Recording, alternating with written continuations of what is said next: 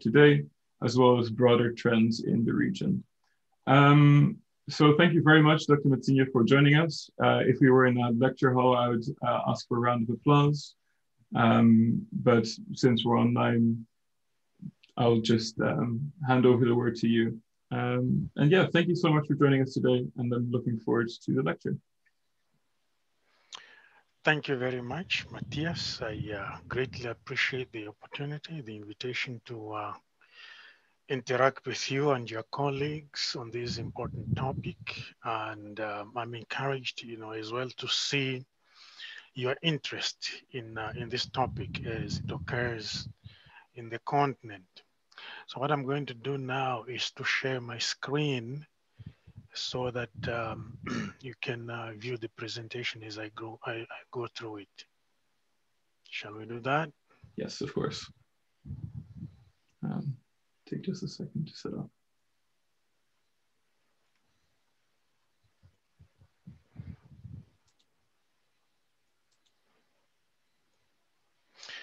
Okay, can you all see the screen, the presentation? Yes, I believe so. Yes, Wonderful. we do. Wonderful. So the presentation is radicalization by design, and I will explain the reasons for which I've entitled it radicalization by design. The rise of violent extremism in northern Mozambique, and this is mostly, well, so far it's been violent extremism associated with the Islamic religion in northern Mozambique in the province of Cabo Delgado, the northernmost province which borders Tanzania. So you may be already aware of the group of local young men armed with firearms and machetes who staged a two-day attack in Mocimboa da Praia on the 5th of October 2017. Mocimboa da Praia is a district in the north of Cabo Delgado. It's the district you find before you find Palma district, which borders Tanzania through the Rovuma River. These attackers, this group of young men, targeted police stations and government buildings, and 17 people were killed. Among them, 14 insurgents, members of the group, 2 policemen, and 1 civilian. And when this happened, the government forces scrambled to regain the town for 2 days. And the government at the same time described the attack as an isolated incident, claiming to have everything under control. However, in reality, the government was scrambling to take over the town, to regain the town. It was not under, the government control, and that took 2 days. It soon became clear that the group was a new one to be reckoned with in the history of Mozambican political struggles. And with more attacks, with more experience, with more capture of government, arms and vehicles, the group became more sophisticated and it became stronger. And so far, the ACLED reports as of 6th of November that we have a total of organized violence events, 661 since October the 5th, 2017. And we have 2,193 dead already, half of whom are civilians. And we have more than 700,000 in need of humanitarian assistance. Thousands of international displaced people arrive every week in Pemba, which is the capital city of Cabo Delgado, while others actually don't make it there. They die on the way, either in the jungle or in the sea when the boats in which they travel capsize because of the precariousness of these canoes and ships, and because of overloads. And these attacks have also occurred, about 3 of them in Tanzania last month. So as you see, those are the beginnings of the spread of these violent attacks. And the first neighboring country to experience that expansion is Tanzania. This group in Mozambique is locally known as Al-Shabaab. In fact, if you go to Cabo Delgado, and if you're lucky enough to go to the conflict zone, people will tell you that this is Al-Shabaab, but there's no connection with Al-Shabaab in Somalia. The military also calls the group Al-Shabaab, the population, and the police call the group Al-Shabaab. That's the name that you will hear when you're there and you speak with people. And last year, since last year, ISIS has been claiming the group's attacks. This followed the group's swearing of allegiance to ISIS. ISIS has also been publishing the group's attacks, which gives the group international profile and prestige, exposure, and also to make their grievances heard.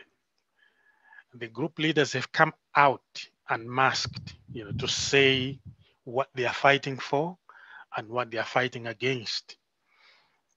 And in March this year, when they launched a series of attacks against government positions in the northern districts, one of their leaders, came out openly. He wasn't masked, and he said that they were occupying the towns to show that the government of the day is unfair, that the government humiliates the poor and gives profits to the bosses.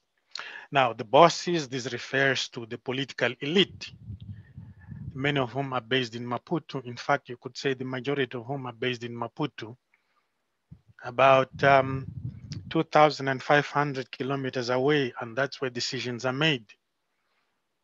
He also claimed that they are fighting for a government based on Sharia law, Islamic government, not a government of unbelievers or infidels. So the ongoing violence in northern Mozambique, I argue that must be located within the economic, social, and political designs of Mozambique. The first one is extremist political structures. The party in Mozambique is the state, and the state is the party.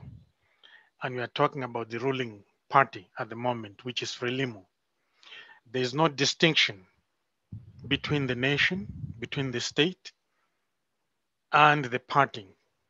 They are all one and the same thing in the way they are configured.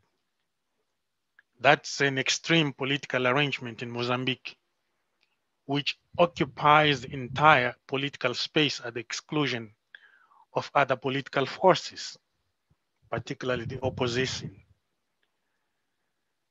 There's a complete and total particization of public service. There's this expression called politicization of public service. What I'm talking about here is more extreme than politicization. What I'm referring to here is particization of the public service. In other words, the ruling political party monopolizes the entire public service, so that if one intends to apply for strategic jobs in public service, they have to be members of the ruling party. Otherwise, they will be excluded.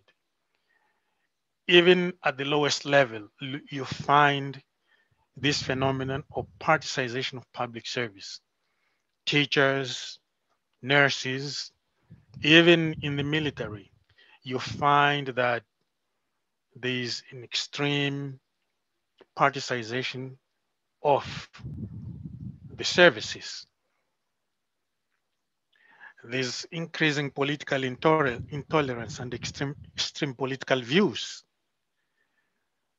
You may recall that in the past 10 years or so, there have been, killings that are politically motivated, mostly targeting people who hold contradictory views to the views of the government, people who have critical views on the government of the day.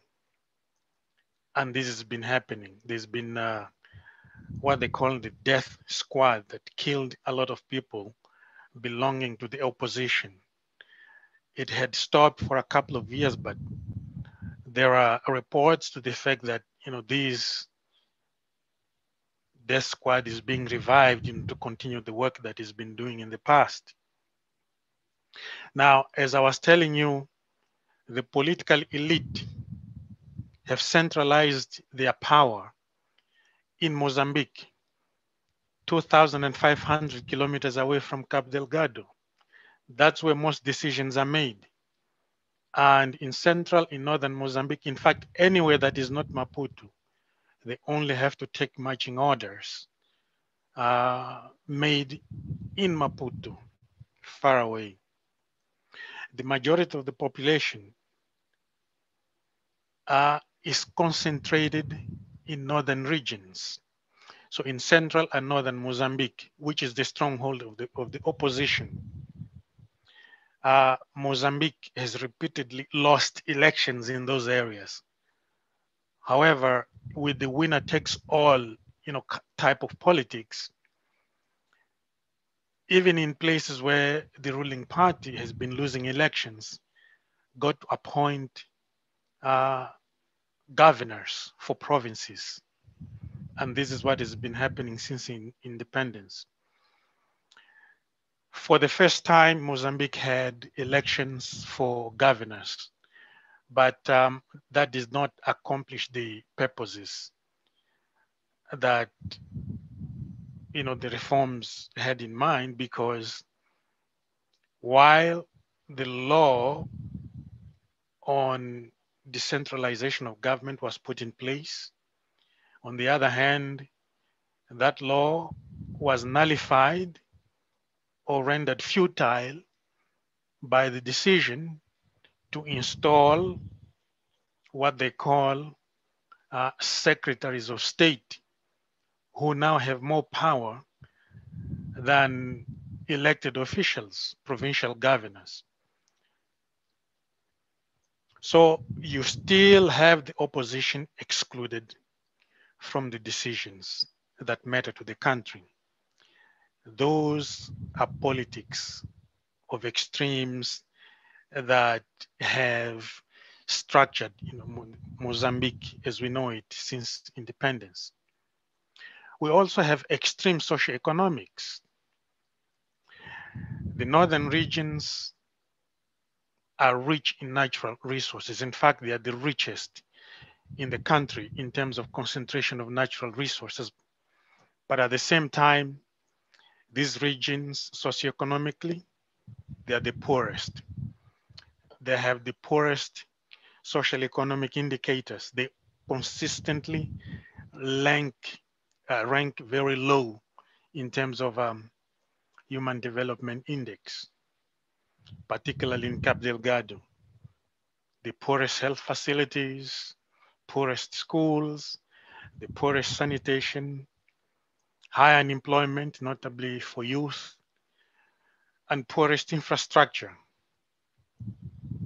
The province ranks at the bottom, if not of all of the indicators, but most of them in human development indicators, despite the fact that the province is rich in natural resources. So you have this large population in the north with large wealth in terms of natural resources. But paradoxically, these are the poorest areas in terms of all the social and economic indicators that you can think of. Now, what you see on the map here is Cabo Delgado.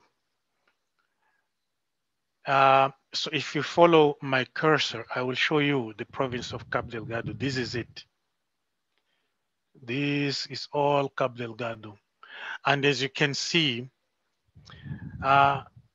these squares and triangles that you see on the map,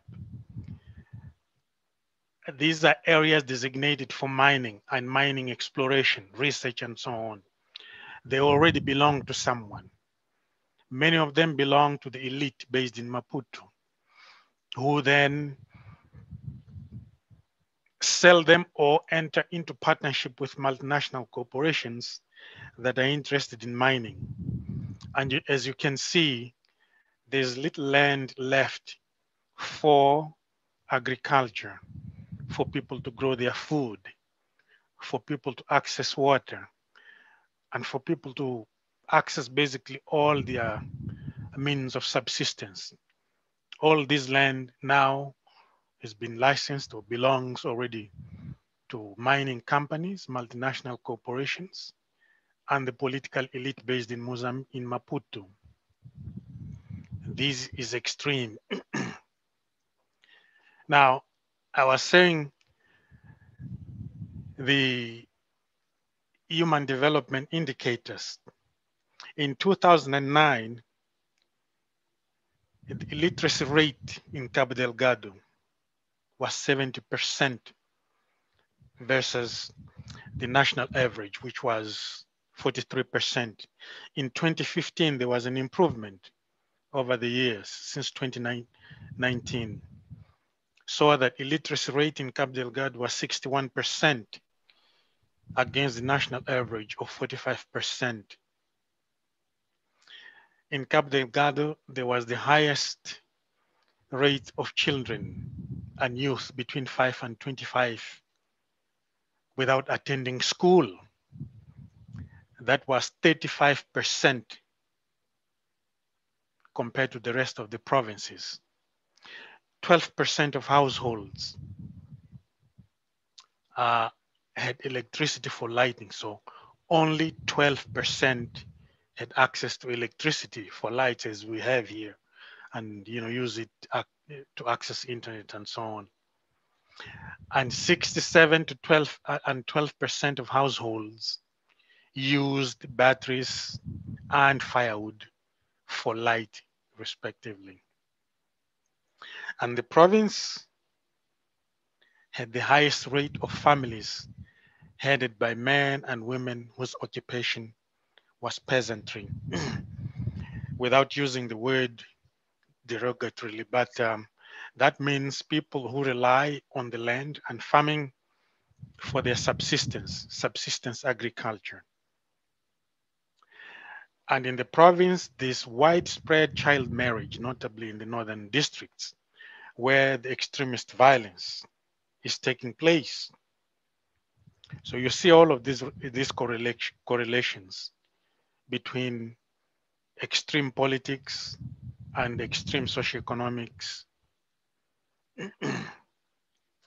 Now, the population of the region is known as the Mwani and the Makua, and these together form the majority, 67%, and they are predominantly Muslim, and they live along the coast.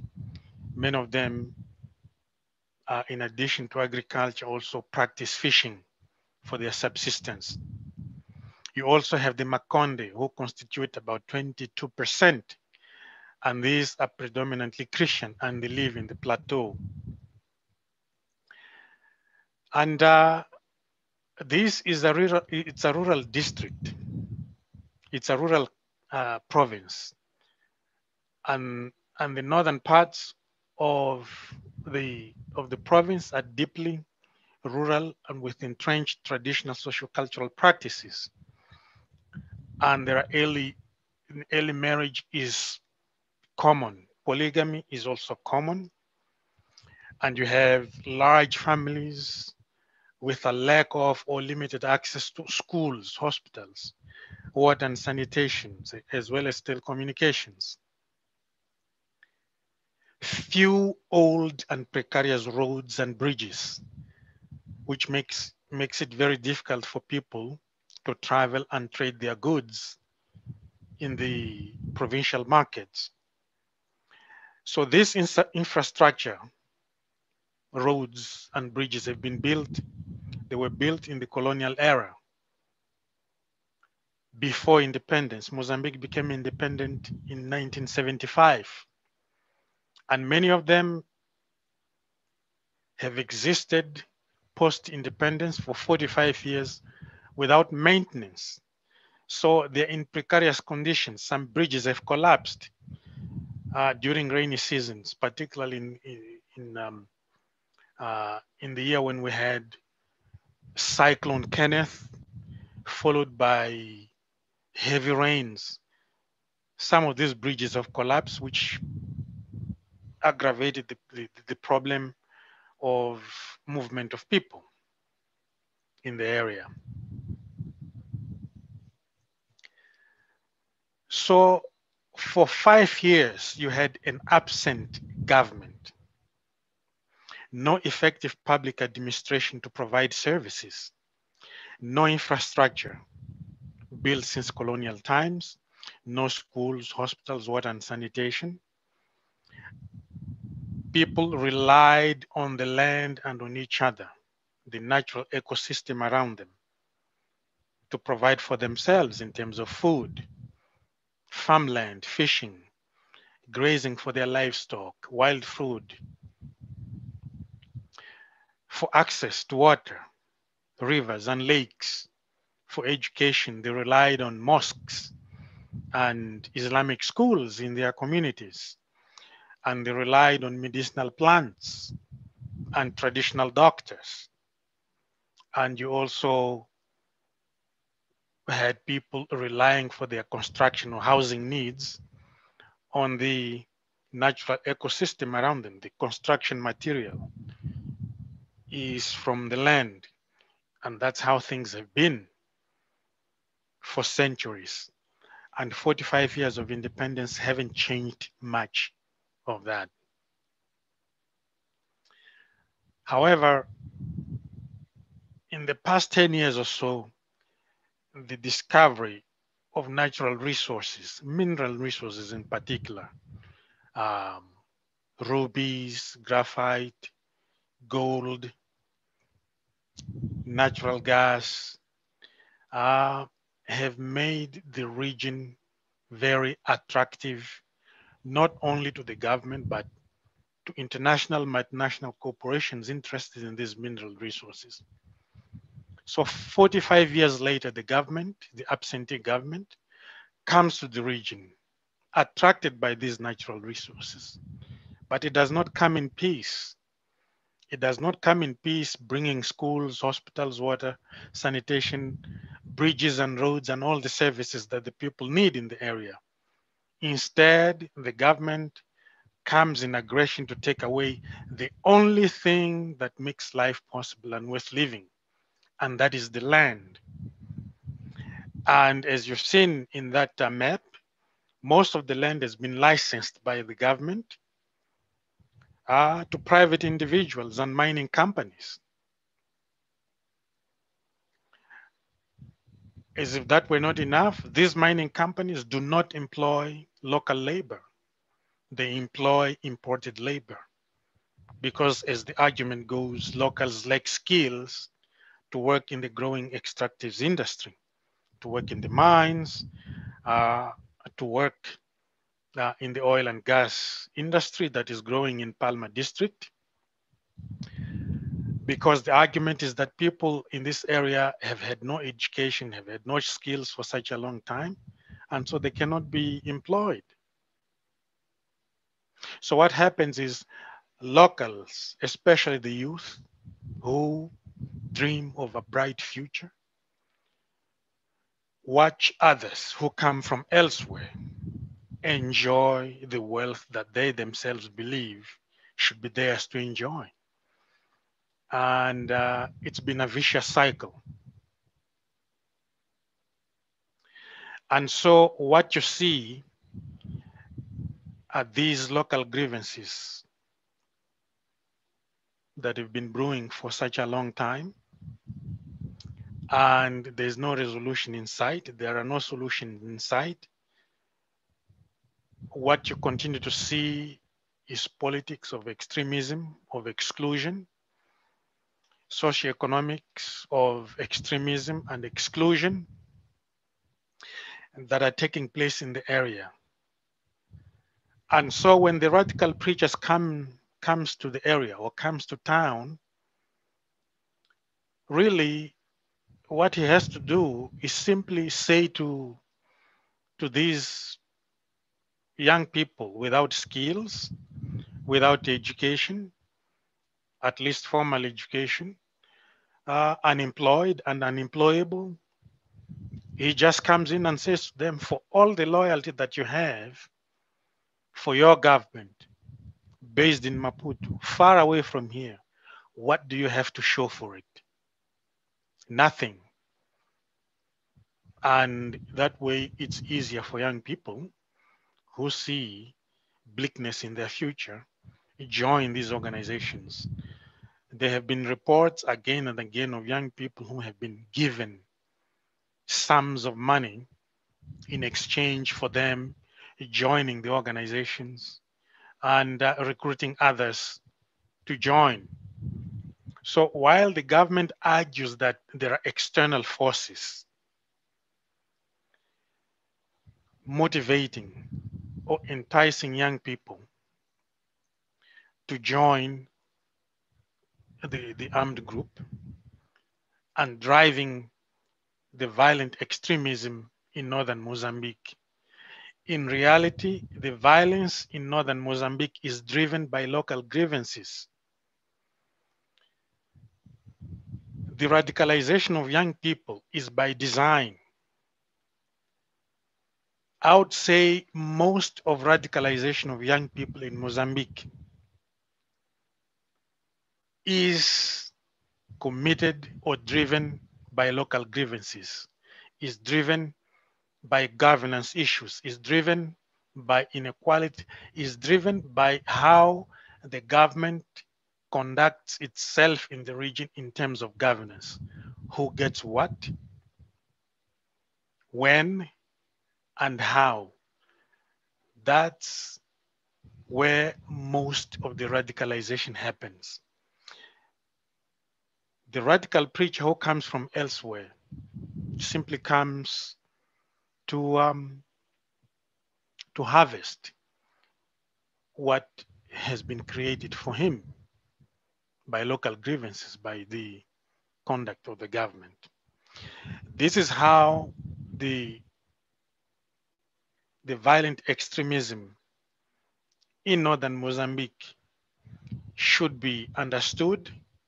This is what we see as we conduct research, as we follow the events, as we monitor the situation of the ongoing human rights conditions in northern Cabo Delgado. This is our conclusion so far. And it's not definitive, but this is what we see when we analyze the situation in northern Cabo Delgado. Now, as I said at the beginning,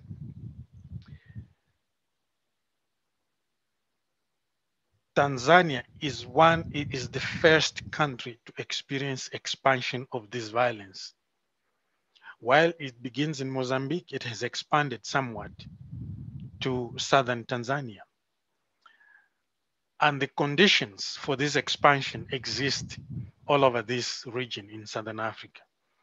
Youth unemployment is a huge human security problem here. In fact, one could argue that poor governance, who gets what, when, and how, is the biggest human security problem is the biggest driver of disenchantment and disaffection, anger, and alienation of young people who could easily be recruited into the ranks of these violent extremist armed groups. So that's the argument that I would like to make this evening, the central argument that I would like to make this evening to you. There's so much happening in the region, and we'll take it from your questions and commentaries. And yes, this is it.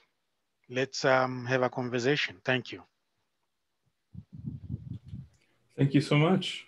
That's a very good, very comprehensive overview. And yeah, that was very interesting to see. I saw some trends which overlap with what I've noticed in other regions of the continent, which I'd hope to point out with Dr. Sila. Essentially, of what you described as a common pattern to what draws violent extremists or youth to turn to these alternative means of finding an income, essentially. If you look at Nigeria, it's the northeast provinces near the border with Chad and Cameroon, because near Lake Chad there's a lack of government control. If you look at the current insurgencies in Burkina Faso and Mali and Niger, it's in the interpoint between those borders where there's, again, a lack of government investment, oversight, interests, and mostly just resource extraction. And again, in most other areas where there's just a lack of government oversight, lack of investment, in Somalia and Libya as well, because in those countries have for a long time not had a functioning government. They have a very similar pattern, I would say. Do you think it's, just to start out with the discussion, do you think it's that all these outside parties are coming in to claim attacks because of innate grievances of the population?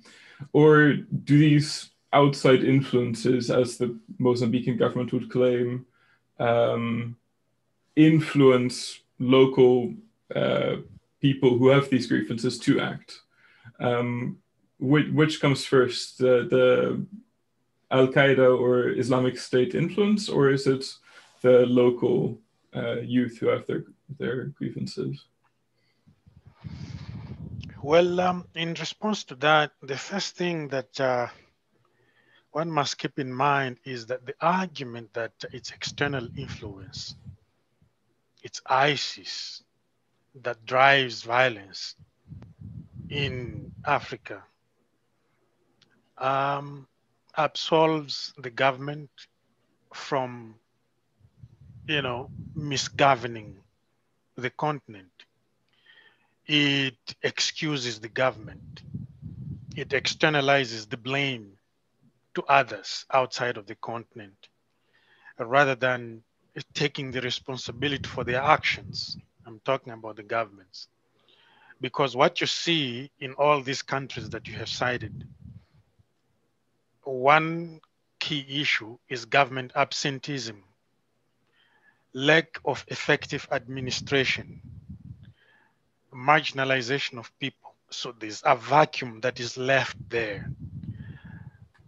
And what happens is people lack access to services, which further marginalizes them. So if you're marginalized, it's because you don't have access to education, for instance. It's the responsibility of the government to ensure that all its citizens have access to education. So if you're marginalized because you lack access to education, whose responsibility is it to ensure that everybody has access to education? In order for you to become integrated in the economy, in the labor market, you have to close that gap. You have to access education. You have to access institutions that impart skills to young people, which is something that we barely see in these areas where you have government absenteeism. It's a vacuum.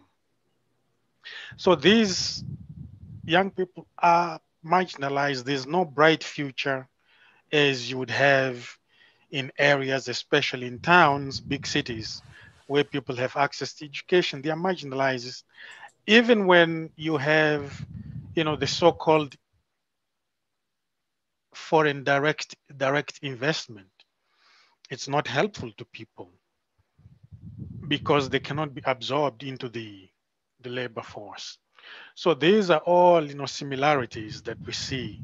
These are results of poor governance by governments.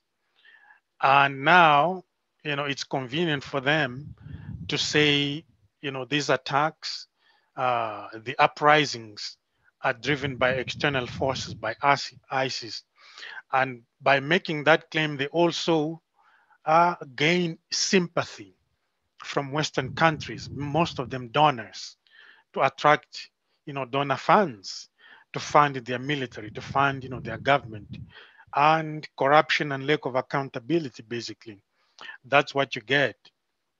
So I find this argument of pointing fingers at ISIS very shaky. I find it problematic because really, if you had young people included economically, politically, socially, if you had young people optimistic about their future, bright futures, then ISIS would have little influence here.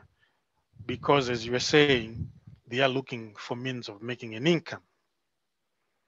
And ISIS tends to say to them, we're going to give you a means to make an income. And in Mozambique, they've distributed some funds, to entice young people and to get others to recruit more young people to replenish their ranks. And I see there's a question here. I think it's from, Ban. I hope I am pronouncing the name correctly. Boom. Would you like to ask your question yourself? If you could just unmute yourself. Hi. So evening to start off. So I come from Zimbabwe, and I'm very familiar with how African governments tend to act when it comes to taking responsibility. I just wanted to ask from a general standpoint, do you think that these governments will ever take, adequate responsibility for their lack of efficient governance, or is it up to us as like the African youth to fix their mistakes? Thank you, Kim. That's Kim, correct? So, let me give you an example of Paul Biya of Cameroon. He's been the president of Cameroon since the 1980s. Over 40 years. He's over 8 years old, and he does not even live in Cameroon. He lives in Switzerland, if I'm not mistaken. And he calls the shots from there. And there are many others like him who have no commitment whatsoever, to their local populations, to their countries, to their people. The young people, they look at young people as, a security threat. But in reality, these governments that are unaccountable to their citizens, corrupt most of the time,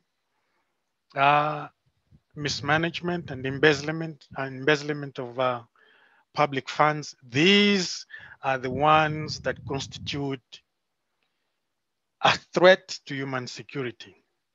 Many of these leaders are part of that generation of the fight for liberation. They have lived their lives. They've enjoyed their lives. But apparently that's not enough. They will continue as long as they can. And the people who have a stake in the future are young people. Conventionally, the future belongs to young people, but that's not the case in Africa. So unless young people take the responsibility into their own hands and seek to hold these governments accountable, young people in Africa will continue to have no future. Many of them will continue to risk their lives crossing the Sahara Desert, risk their lives trying to cross the Mediterranean Sea to get into Europe because of hopelessness in the continent.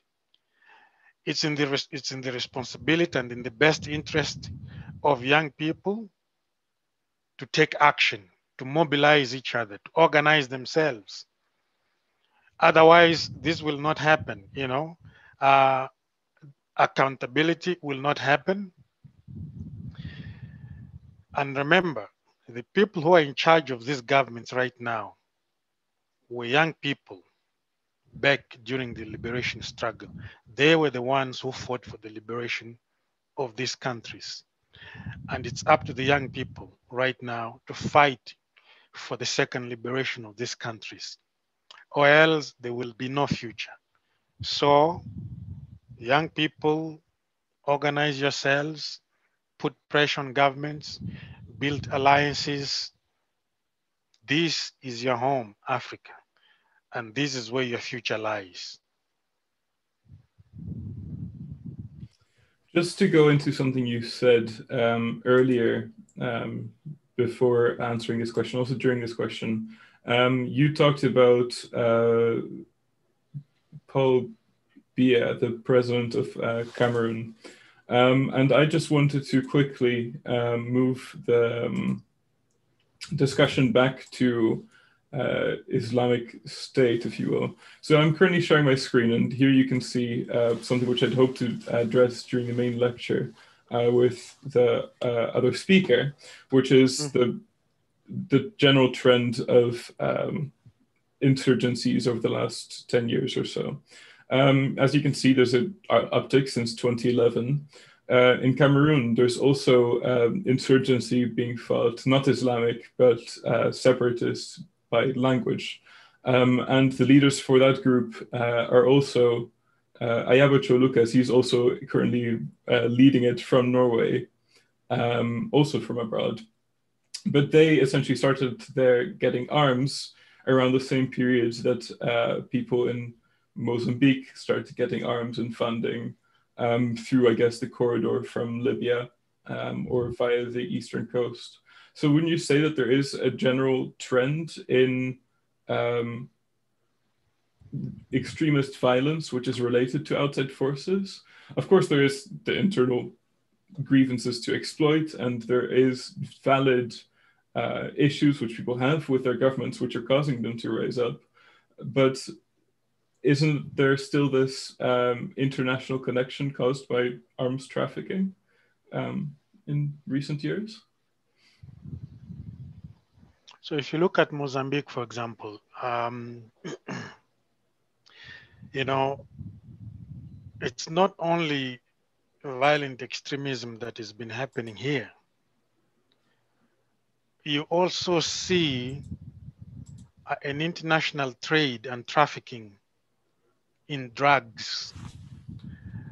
And it's still not yet clear whether and if and how the profits or the revenues from this trade are being used to finance, you know, the violent extremism in northern Mozambique.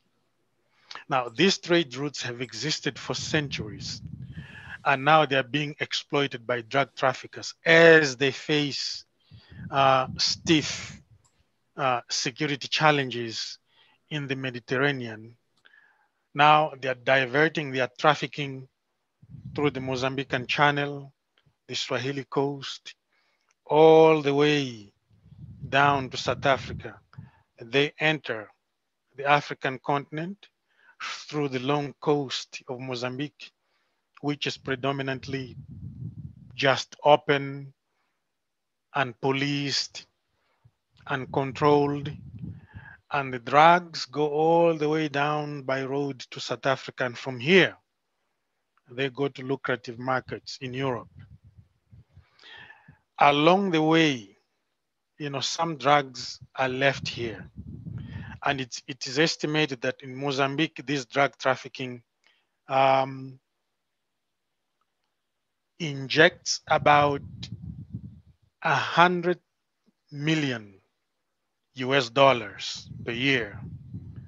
That's a lot of money for a country like Mozambique.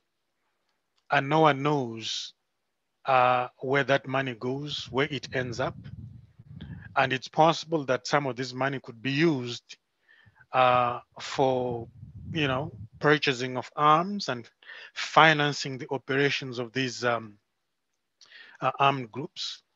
We also know that illegal exploitation of natural resources in that area has been going on for at least 10 years. Illegal logging, animal poaching, and the trading in wildlife. So you have this trade of wildlife products and logs to Asian markets, especially China. And this trade brings a lot of money, which ends up in shady places. You don't know where it ends up. It's possible that some of these funds are used to finance the operations of violent extremism in the area. So there's a lot of interconnections, transnational interconnections, because these networks are not bound by bounded states. They are not bound or limited by frontiers, by borders. They operate more like rhizomes, and they spread. And the governments are still, struggling to understand these rhizomes, these networks, and they are still operating in bounded manners. They are still operating on the basis of the old idea of sovereignty. So these governments are not collaborating and working together to ensure that they share information and many other resources required to understand the movements and the nature of these networks and to control them. I think these processes are also taking place in the countries that you have mentioned. So the connections are not only virtual connections in which one group pledges allegiance to ISIS, and then ISIS publishes their activities, their exploits, and so on. But we have seen in the case of Mozambique that there are networks of, trading in contraband goods that are used to finance these operations. And I would not be surprised to see that happening in the countries that you have mentioned. In fact, in Nigeria, there are reports that that is happening. And so, these are patterns that we see, happening all over the continent and in connection with this violent extremism that is taking place in these countries. No, there's somewhat related question which has come in from the YouTube comments. After which I'm going to hand over the word again to our audience members, since I've got some other very interesting questions come in. But first of all, Saskia asked whether you think there is a link between these problems and the West. For example, corrupt dictators being backed by politically by former colonial powers?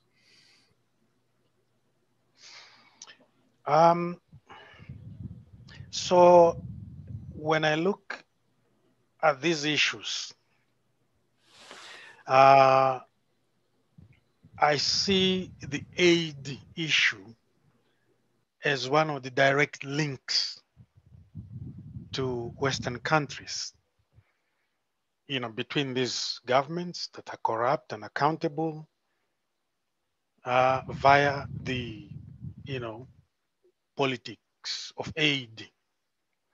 Because what aid does, unfortunately, one of those unintended consequences of aid is that it makes corrupt governments unaccountable to their people. Because the governments know that they don't have to rely on tax-paying citizens who demand accountability on how their taxes are used. Because these governments know that they will get aid anyway from donor countries, and they have no need to be accountable to their people, to their constituencies, to their electorate, and they do not even answer to donor countries.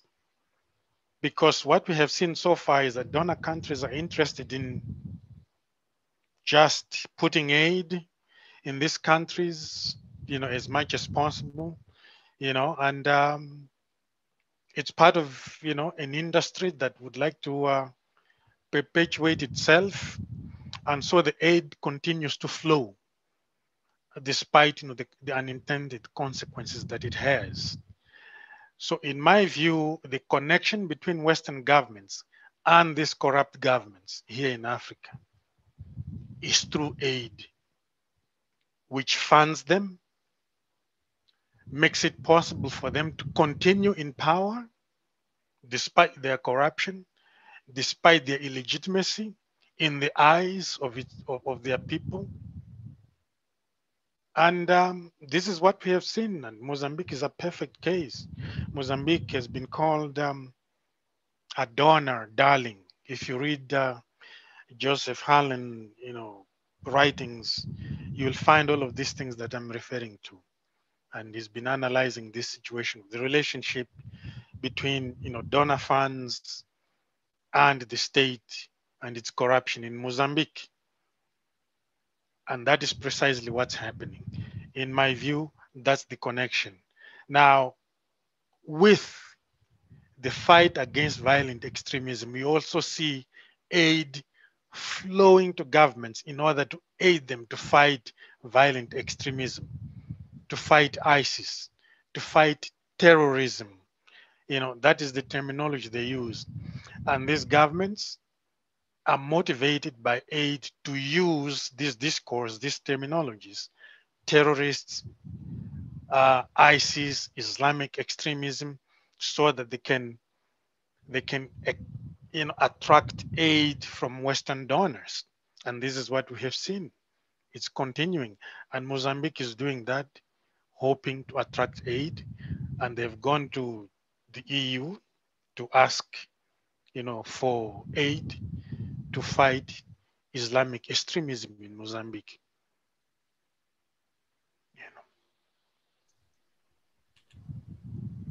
Right, testing my microphone. Hello? Yes, Yes, I'll awesome. let Boom ask a question. Would you mind turning on your camera?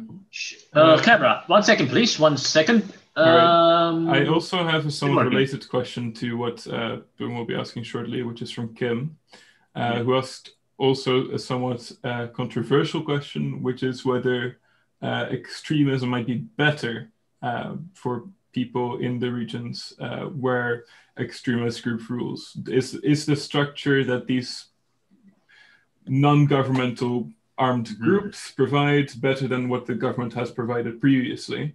And I'd like to combine that question with what you ask. If your camera doesn't work, that's okay too. Yeah, 1 second, I'm fixing it right now. In that case, So shall I respond? Yes, it's working. You know,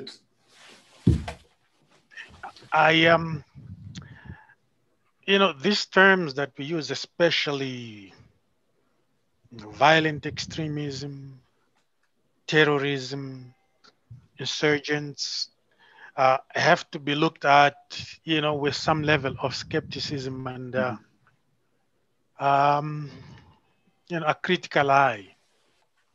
Because you may remember that people like Nelson Mandela, for example, and others who fought for liberation of this continent were labeled by the regimes of the day as terrorists, as, you know, violent extremists who sought to target legitimate governments and innocent civilians. I remember even the organization that I work for, Amnesty International, refused to advocate for Nelson Mandela because he was supposedly, you know, a terrorist, as he was labeled by the British government at the time. So let us look at these terms from that perspective, a critical perspective, a perspective of skepticism, and let us see if we can deconstruct them so that perhaps, you know, we can, you know, open, you know, new understandings of what's happening in these countries. Because we cannot simply absorb and be an echo chamber of the discourse espoused by these governments, whether it's African governments, corrupt governments seeking to maintain themselves in power, whether it's Western governments seeking to provide aid to these corrupt governments, whether it's Western governments seeking to provide aid to these governments in order to protect Western multinational corporations extracting resources at the expense of local people. That's my look at my perspective on this. So Boom's question was somewhat related to your perspective. Yes. Okay. So, of course, you know, when you talk about extremism and how they are able to act so effectively because the government effectively has such a convincing push factors for the people, the pull factor becomes very, you know, attractive. Like in layman's terms, let's say someone pays me 50 euros of the same faith as me, but more extreme, pays me 50 euros, tells me, oh, get your friends, go get some weapons, we're gonna, you know, cause some trouble. Nobody here in Europe, hopefully anyway, is gonna take that offer because there's no push factor for that. You go to, you know, Mozambique, that's a different story, like you said, sir. So now my question is, you know, ethical concerns aside, you know, what would make it not feasible to exploit these same, you know, politics of, you know, extremism and social economics of extremism in our favor to, you know, liberate Africa at the second time, like you said, your words. Yes. So I think the use of the word extremism is very selective. Yes. Because we seem to believe that it's only applicable when it refers to, or when we are speaking about the other, the Islamist, you know, the religious extremist or fundamentalist.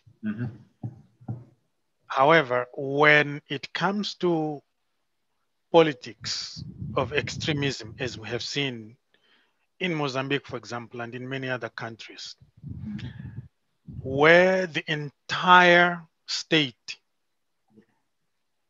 or the entire nation state is really not distinguishable from the party, the ruling party, where the entire public service is particized. In other words, you can't even distinguish between the ruling party and the public service. Those are politics of extremism. So why don't we recognize this as political extremism? True. Why do we only use the term political extremism when we speak about, you know, faith? Yes, sir. Are that groups or faith groups or religious groups who express their grievances in a way that we ourselves do not agree with. Yes, sir. Secondly, we also have social economics of extremism, which I was talking about, whereby you have people in certain regions that are extremely rich. In fact, that's where the wealth of the country is concentrated. Yet at the same time, these are the regions that are the poorest, that are excluded from the economics, from the labor market, from the politics. That's where you see extremely poor human development indicators, education, and so on. So when a government is absent in this area, it creates extreme conditions of poverty, of exclusion. Yet we tend not to see these, as extremism. We see persecution of people who hold views that are unorthodox. And we don't see that, and we don't categorize that as violent extremism.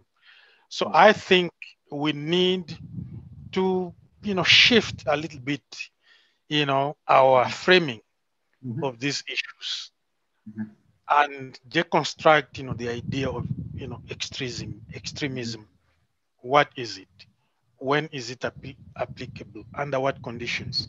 Is it only applicable when it's religious groups involved in expression of their grievances and so on? That would be my response to your question. Yes, sir. I fully concur. And honestly, what you say here, I guess a more broader term is, governmental tyranny. Maybe we should, in fact, do consider it as, a form of extremism. Maybe, they're more interchangeable than we might previously assume otherwise. And just to add to what you've just said, yes, sir.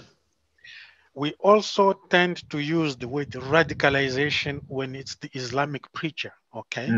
True. Or the religious preacher who comes and, spread unorthodox views of the social world or the political world and so on. However, radicalization is the change of people from the root, from the core. And it's not only Islamic preachers who do that. Politics of extremism, the politics of extremism do that. The economics of exclusion also do that. When the land on which people have depended for centuries in order for them to provide food, housing, water, health, even education, is removed from under their feet, then life is not worth living anymore. That radicalizes people, that angers people, that changes people from the core. In fact, a friend of mine who has been living in the United States for more than 20 years now decided last year that he would visit, his birthplace, Nampula. Nampula is another province just next to Cabo Delgado. And he went there. When he arrived, he gave me a call and the man was crying on the phone. He's crying. And I'm surprised, man, a grown-up man like you, a man, these masculinity, men don't cry. And so what's going on? And the man is crying. And when I asked him what's going on, he says to me, I no longer recognize the place where I was born. It has been completely transformed. The places, the spaces, the trees, the forests, the lakes, the rivers that, make up my identity are no more accessible to my people. The forests have disappeared. They are not there anymore. and I see my people working for pittance, destroying their own forests, logging illegally, and working like slaves. Now, this man is crying and is telling me all of these things, and try to imagine, what sense of shock at his core within himself that he went through when he saw this. If this is not radicalization, I don't know what it is. Yeah. I don't know what it is, So I think we need also to interrogate the idea of radicalization and seek to understand what it means in different contexts, in different political and social contexts. It's not only in the context of religiosity and expression of grievances in ways that we do not agree with. Mm-hmm. Interesting perspective, yeah, for sure. I think that's probably the way that it is across the world, really. Boom, I hope your questions were answered. Yes, thank you, sir. Thank you, Doctor. Very insightful. You're welcome. It was much appreciated. And thank you for those questions. Since you were just talking about Cabo Delgado and Mozambique in particular, I thought it'd be a good idea to bring it back to your area of expertise in case at hand. Eric had a somewhat related question.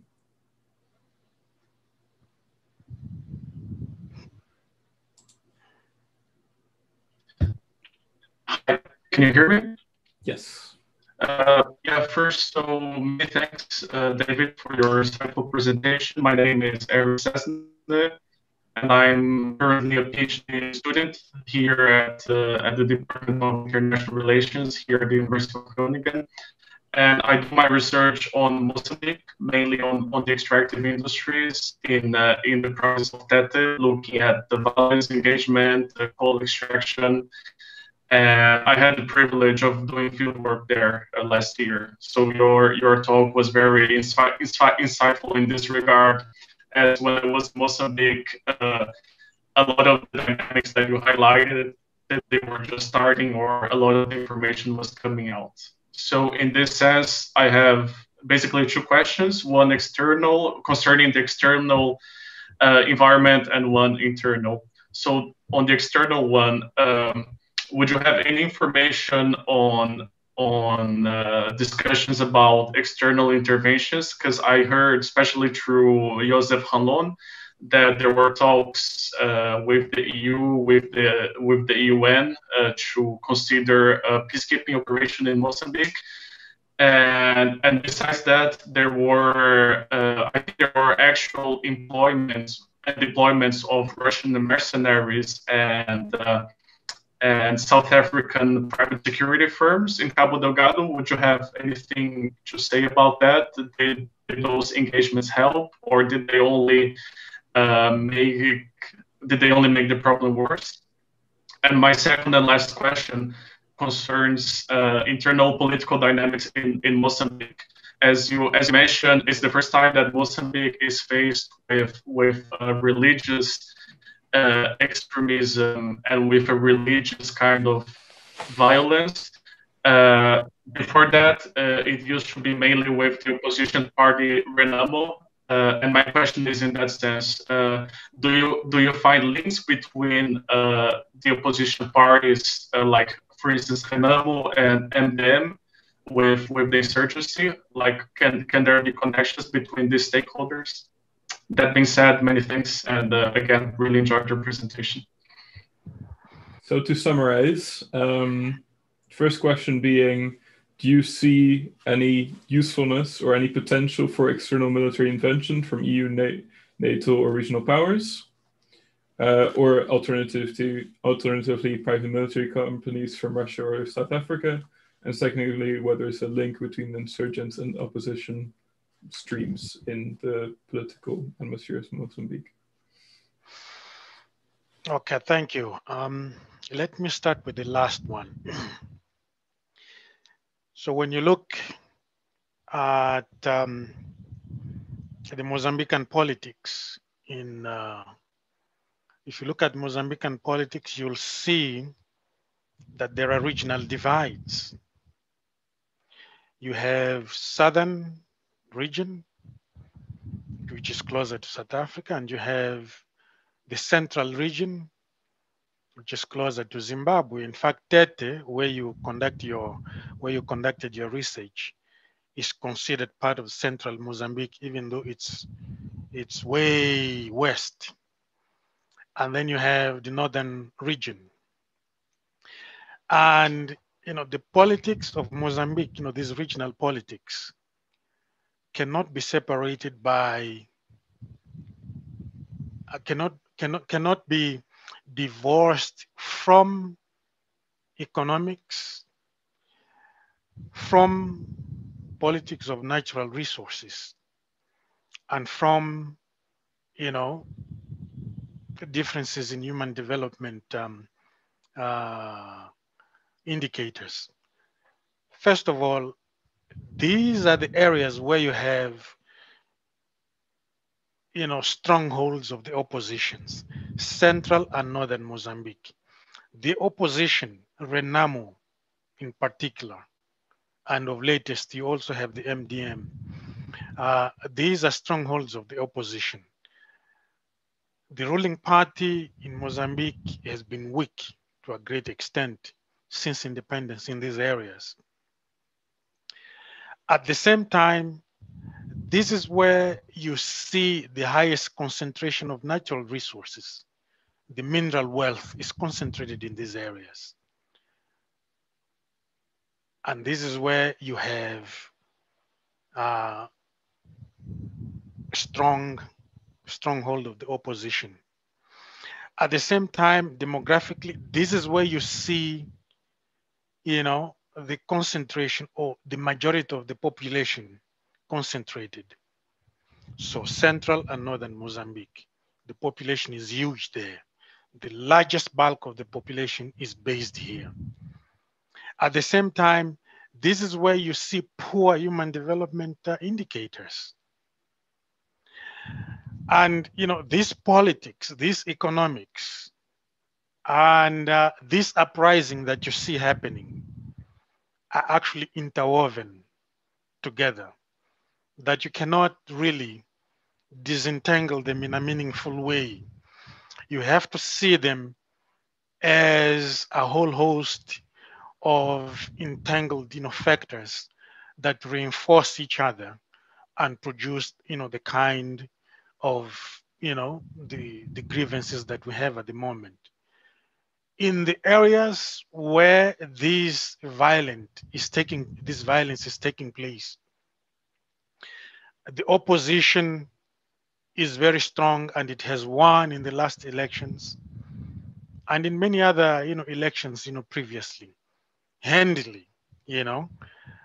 And so there are people who speculate within the Mozambican political elite, that perhaps these are part of Renamo, or Renamo has something to do with it. But in reality, really, it's the grievances that we have seen of exclusion, of inequality, that find their expression on the ballot box, that find their expression politically. That's what I could say about your second questions. I think with regard to the relationship between the opposition, the government or the governing party, and what we see happening, the insurgents, conducting attacks in northern Mozambique. Now, with regard to your first question about external intervention, last year there were Russian mercenaries. They came in and they did what they could, and they decided, to leave. Under what circumstances, I really don't know. But they were not successful in whatever objectives they wanted to achieve, and they left, and they were substituted by mercenaries from South Africa and Zimbabwe, although they are based in South Africa. So we have these external interventions happening, but these are private armies that have been recruited by the Mozambican government without the authorization of the Mozambican people, without negotiating with anyone, not even in parliament. The executive, or rather the office of the president, simply decided to bring these mercenaries. We don't know what agreements have been signed between the government and the mercenaries to provide these services. Yet we know it's the Mozambican taxpayers' funds that are funding these mercenaries. We also know that these mercenaries really are not accountable to anyone, because it's the responsibility of the Mozambican governments under the international human rights law to protect the human rights of its citizens. Now, when you have these mercenaries that are not accountable to anyone, they are not signatory to any international human rights instruments, then you can expect a lot of atrocities committed by these mercenaries without any measures of accountability whatsoever put in place in order to bring those responsible for violating human rights to justice. That's a serious problem. We also know that the Mozambican government has approached the EU for support, for aid. And it seems as if the EU is going to supply aid. In what form, I don't know. I think the United States as well has shown some interest in supplying aid, probably training the military or supplying armaments, who knows? Because these agreements are not made public. They are not accessible to the Mozambican public. I don't know whether the publics in the US and in the EU have access to these agreements. So that's what I can say, and we do not know much because these governments are not accountable, they are not transparent. We really have no access to these documents, to these agreements. I think a lack of transparency and shady dealings, which the public isn't aware of, and the usage of public tax money for whatever the political establishment says is a common issue across the region. Eric, I hope those answered your questions. I certainly think they did, to my knowledge. We have one final question, after which I want to ask you something else as a closing remark. Eric said it did answer his question, so thank you very much. Sebastian wants to ask also about the role of foreign militaries in the region. Sebastian, could you ask your question yourself? Yes. Hello, can you hear me? Yes. All right. We can see some military support from powers such as France in Africa to help fight with insurrections like that.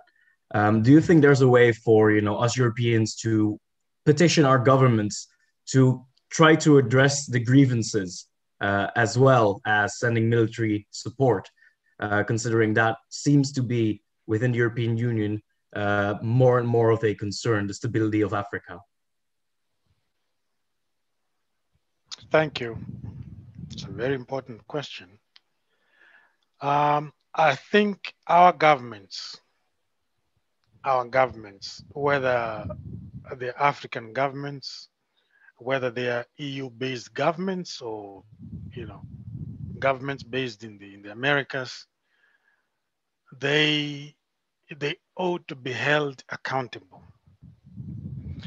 We cannot allow our governments to simply conduct themselves, in ways that violates the international human rights instruments, the international law to which, they are state parties. We cannot allow that. I think one of the things that, the citizens in Western countries especially those that provide military aid or send their troops to fight, I think they should seek to build alliances with civil society organizations that monitor these situations, that monitor the actions of their governments and governments that come in with aid, humanitarian aid and military aid to seek to keep, these governments in power. I think alliances should be built so that we are able internationally, all of us, to keep these governments accountable. This has been happening with multinational corporations, for example, that come from Western countries and they go to countries of the global South to conduct all kinds of resources of extractions without respect, of human rights, without respect of human dignity, without respect of the laws of those countries. So basically, extracting natural resources, leaving almost nothing for local people. Now imagine, but they also leave behind wastelands, polluted, waterways, rivers and lakes, forests, polluted air, and they privatize the benefits and they socialize the problems they create. Now, what has been happening in response to that is, civil society organizations in the global South, in the global North, building alliances in order to hold, these multinational corporations accountable here in the global South and in the global North where they come from. I have seen actions to litigate against some of these companies so that, people who have been harmed by the activities of these companies get some sense of justice, some remedies. And some of these have happened in the courts of Western countries or the global North where these multinational corporations came from. I think the same thing can be done in order to hold Western governments who provide aid here, both humanitarian and military aid. That's what I can say at the moment, but I think what can be done is simply limited by imagination.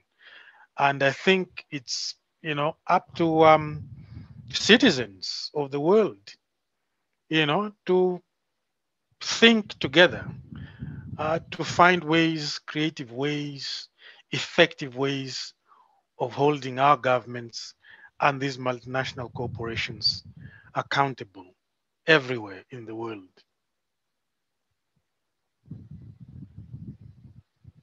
Thank you. Yeah, thank you so much, Sebastian. I think that answered your question, if I'm correct. That certainly answered my question perfectly. Thank you very much.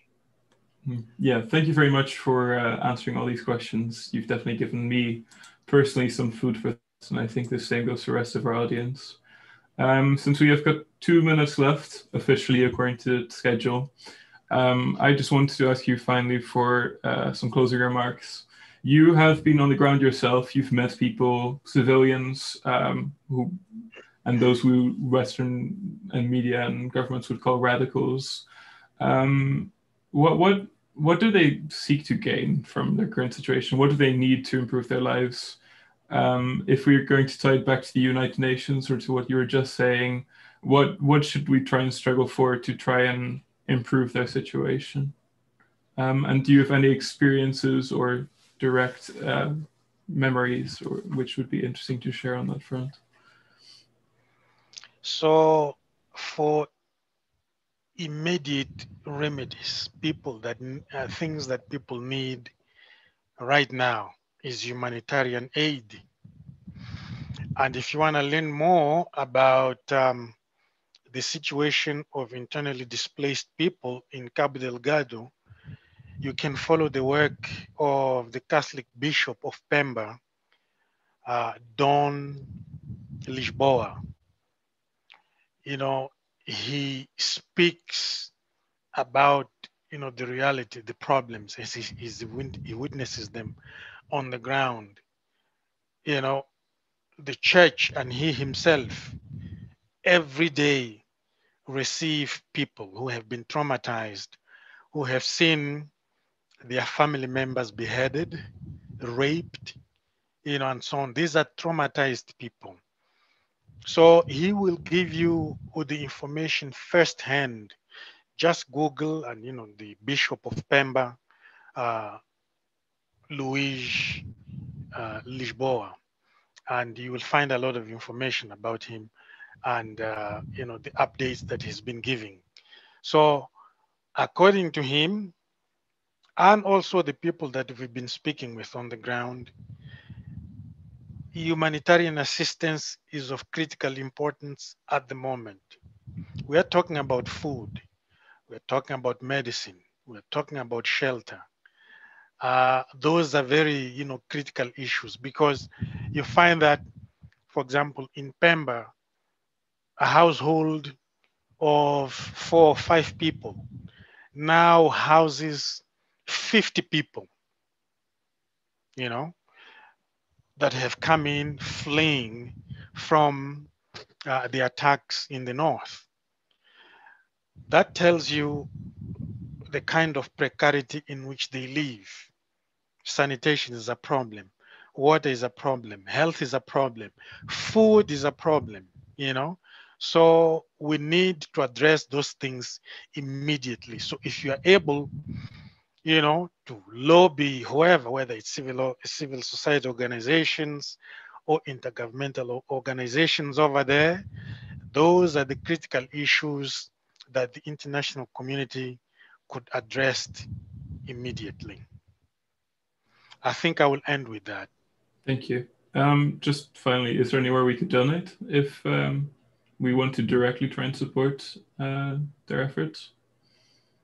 Well, I will send you the information of the Caritas organization. Caritas organization is run by, you know, the Catholic Church that is dealing with this problem in the city of Pemba, where they have thousands and thousands of people. And I think they could use, you know, any assistance possible. All so right. I will send you that information, and you will distribute it through your networks. Absolutely. Yes. Well, yeah, thank you so much for that. I hope that some people here will be moved to help. And thank you so much for informing us, because just being aware of the current state of affairs is also very important, especially seeing as we here are future decision makers and and current voters who have an influence in government. And yeah, thank you so much for your lecture. I thoroughly enjoyed it myself personally. Thank you so much for asking your questions. As I said, it was certainly food for thought. Well, thank you for your interest and for the invitation. Absolutely.